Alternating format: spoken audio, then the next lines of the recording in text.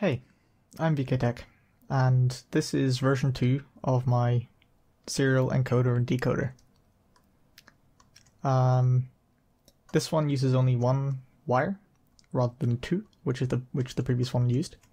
So the previous one had a sync wire and a data wire. So the sync wire would turn on the decoder at the correct time so that when the data came in, it would be ready to decode it. So now we send a synchronization pulse through the data wire first, before the data, which will trigger this trapdoor and this rail line.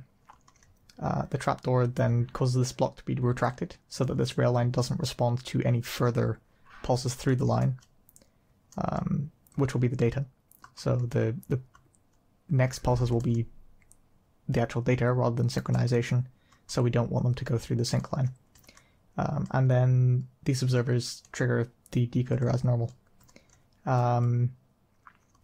You'll notice I've also added this to the decoder. So this is a momentary output.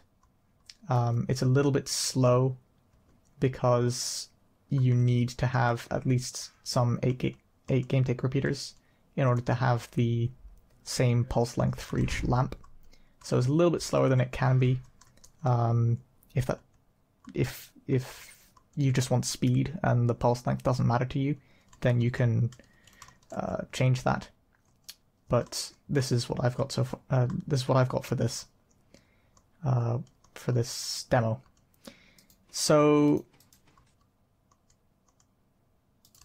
you can just trigger that and you'll get a momentary output there. So it doesn't turn on permanently. It doesn't XOR like the one in my previous video, but I just wanted to show a different way of outputting it.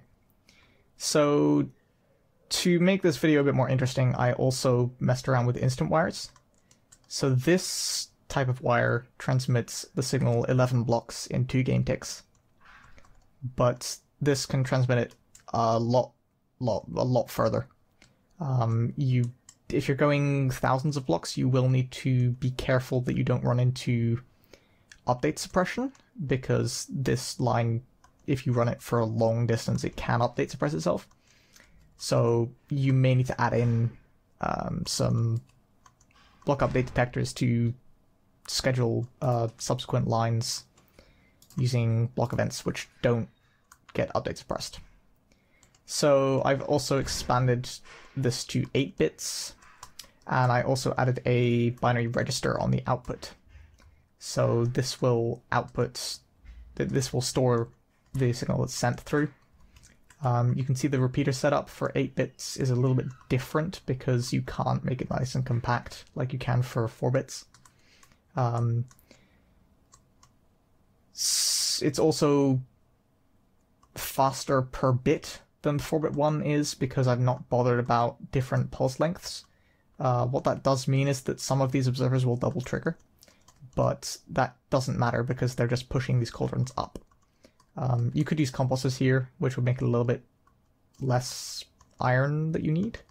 I just don't really like composters. When I can avoid using them, I prefer cauldrons. So this binary register is pretty simple. It's just you reset it using these pistons, which are all triggered off the sync line. So the synchronization just triggers the reset for the register, and then whenever a signal comes in here, it'll push one of them up, and yeah, that'll turn on one of the lamps. So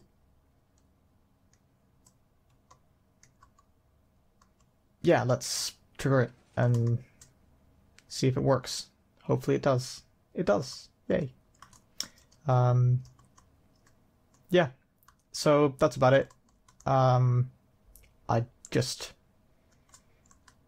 made some improvements and wanted to show them, and also wanted to show how you can improve the speed of the transmission even further so that it's instant for any distance.